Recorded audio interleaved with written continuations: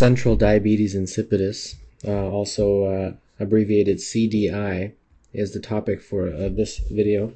And central diabetes insipidus is also sometimes known as neurogenic diabetes insipidus. Now, keep in mind that this word insipidus is different than mellitus.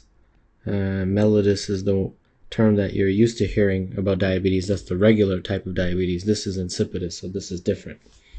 So let's talk about CDI. Central diabetes insipidus is an issue that involves a hormone known as vasopressin. And vasopressin is also known as ADH, Antidiuretic Hormone. And this hormone is synthesized in the hypothalamus, and it's stored and released by the pituitary in the brain. And before we talk about CDI, we need to talk a little bit about what does ADH actually do. So I'm going to draw here a diagram to help explain what ADH actually does in the body. So antidiuretic hormone, the hormone at the heart of this medical condition. And this diagram is a diagram of a nephron, which is the unit component of a kidney.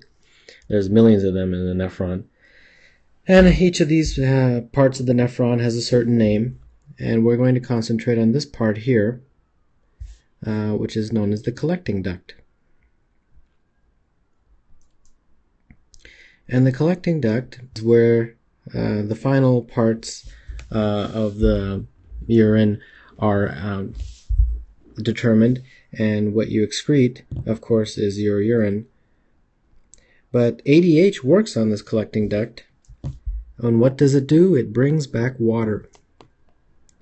So it brings back water into your bloodstream.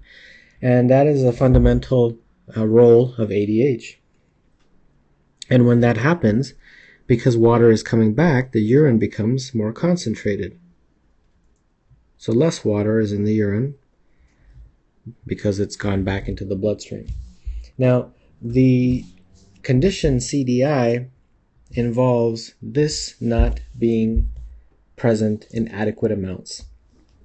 So when you don't have ADH in adequate amounts, either none or very little, this reabsorption of water does not happen. So instead of concentrated urine, you get very dilute urine. So what's happening is the water isn't coming back, isn't being reabsorbed into your bloodstream, it's actually being urinated out. So you get very dilute urine in CDI. So there's a term for that. Not only do you get very dilute urine, but you urinate a lot, and there's a term for that. It's called polyuria.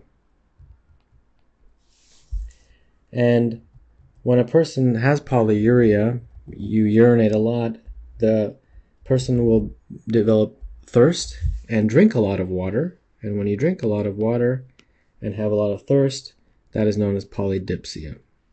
I would like to give you some numbers to help make sense of this all. Otherwise, it becomes a little complicated, and it really shouldn't be too complicated to understand.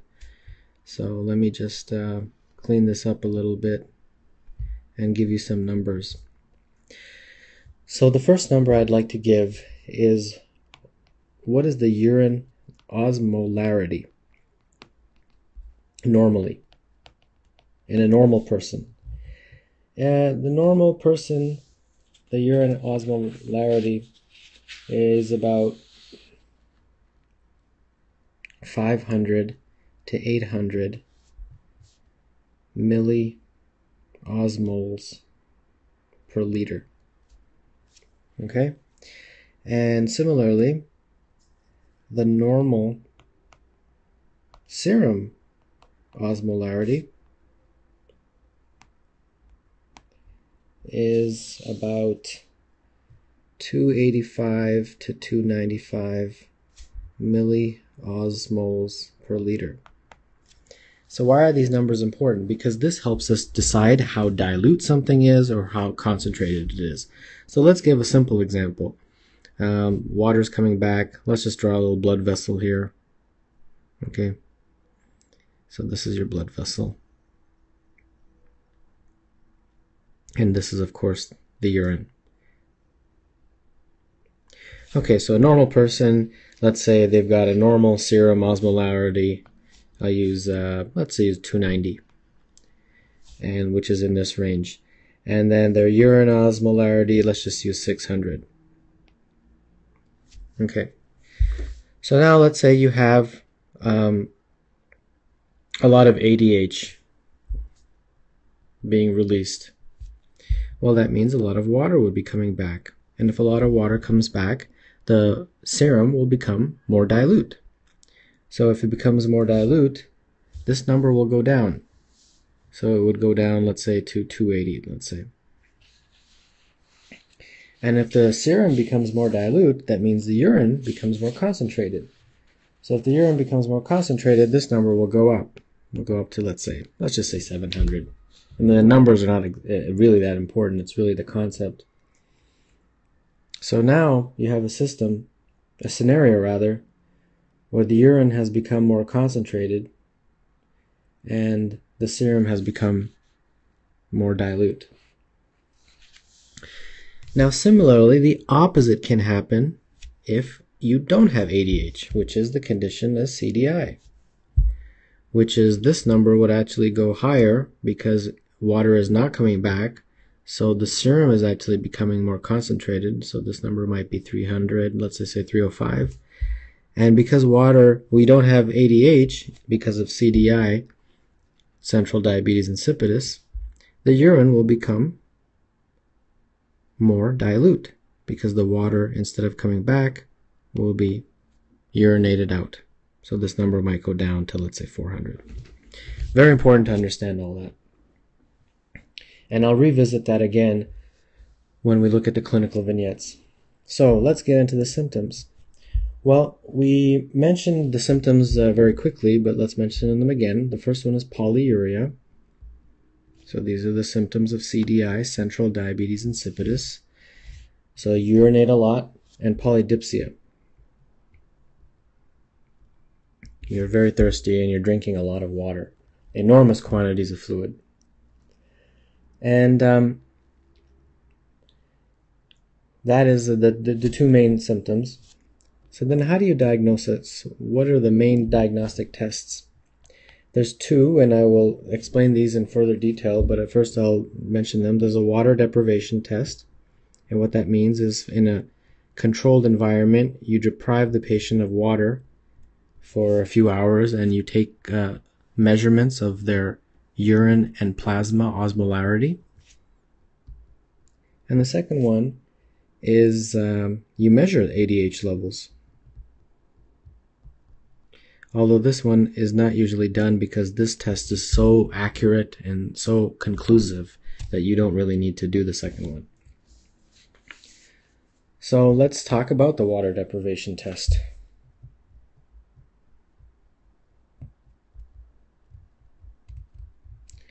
So what happens? Well, let's say you have a scenario where a patient comes in and they have polyuria, polydipsia.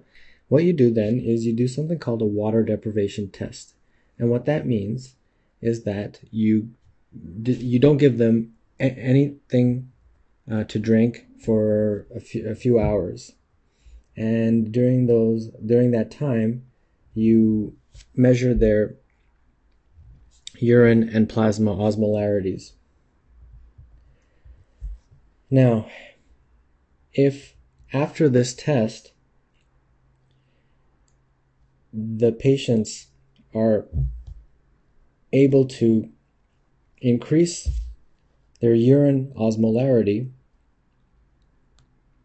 then that is something you have to specifically measure. So you're going to be measuring two things. You're going to measure the plasma osmolarity after, let's say, a few hours, and you're going to measure the urine osmolarity. Normally what happens is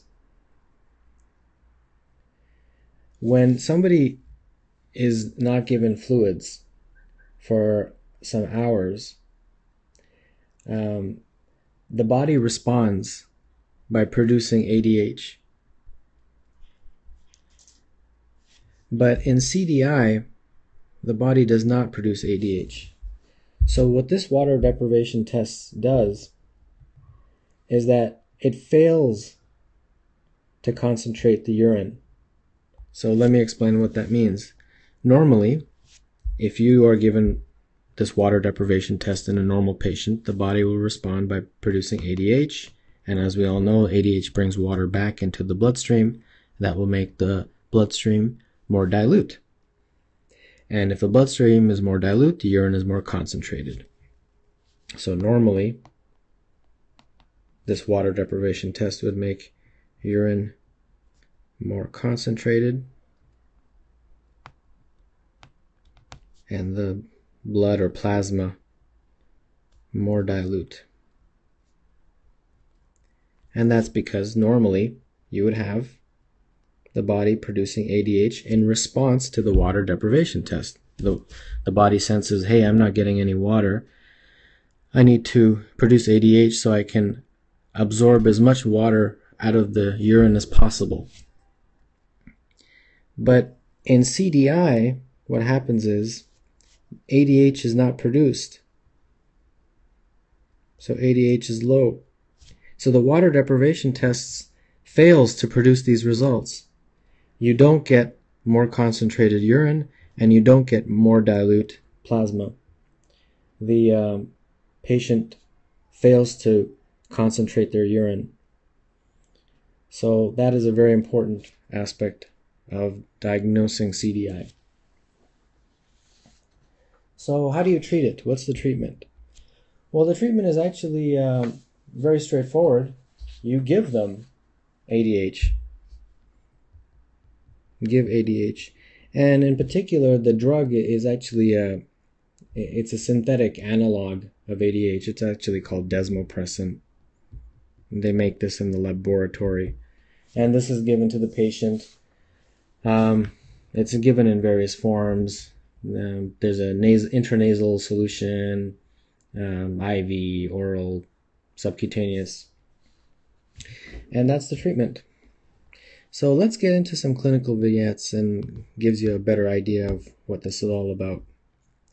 So we have a 64-year-old man, has severe polyuria, polydipsia, drinking 3 to 4 glasses of water and producing over half a liter of urine each hour. A new internal medicine resident places the patient on an overnight water restriction test, and the test results are below which of the following is most likely diagnosis. Well, let's look at these lab values. Remember, these lab values are after the water restriction test. So what's happened? The plasma sodium concentration is 155. A normal plasma sodium concentration is between 135 and 145. So this patient's plasma concentration shows a very high sodium. So that means it's very concentrated. So very concentrated plasma. And then the urine osmolarity is 90. Normal urine osmolarity is between 500 and 800. So this is obviously a very dilute urine. So what's happened? Basically, when the water deprivation test occurred, the patient was unable to produce ADH. Because normally, if in a normal patient, the water restriction test, the body would respond by producing ADH to absorb as much water back into the bloodstream as possible. And the blood would, the plasma would be either normal or maybe even a little dilute. But in this case, it stayed very concentrated because there was no ADH. So that's a classic example of CDI, central diabetes insipidus. Next question. A 27-year-old female complains that she is constantly thirsty and that she has to urinate every 2 hours. Plasma osmolarity is 295 and urine osmolarity is 100. Part of the diagnostic workup, she is deprived of fluids for 3 hours. Her urine osmolarity remains 100. 1 hour after injection of vasopressin, her urine osmolarity becomes 400. Which of the following is most likely diagnosis? Well, this is a two-step process. The first was that she was deprived of fluids and nothing happened, nothing changed. So the next thing that they did was they gave her vasopressin, which is also known as ADH, and her urine basically went from being dilute to more concentrated. So that means the ADH that was given exogenously helped her make her urine more concentrated. So that basically means that her kidneys responded to this exogenous ADH. So there's no doubt that she has diabetes insipidus, but which one is it? Is it nephrogenic or neurogenic? The difference between the two is that neurogenic, if you give ADH, the body responds. And nephrogenic, if you give ADH, the body does not respond. So in this case, after you gave the vasopressin, also known as ADH, her urine became 400, which is more concentrated. So that shows that her kidneys did respond. So therefore, she's in this category. And the final one, a 40-year-old man with polyuria has urine osmolarity of 50, despite drinking a large amount of water. So this is actually a very dilute urine, despite drinking a large amount of water. His serum osmolarity is 316, which is pretty concentrated. Upon administration of vasopressin, which is ADH, serum osmolarity decreases to 285 and the urine osmolarity increases to 350. What is the most likely diagnosis? So what's happened here? You've given ADH, and the serum became more dilute. The serum went from 316 to 285. So serum became more dilute, which is perfect because the ADH worked. It brought water back from the collecting duct into the bloodstream, making the serum more dilute. And what happened to the urine? Well, the urine went from 50 to 350. So the urine actually became more concentrated, which is exactly what ADH does. So the answer to this will be central diabetes insipidus, also known as neurogenic.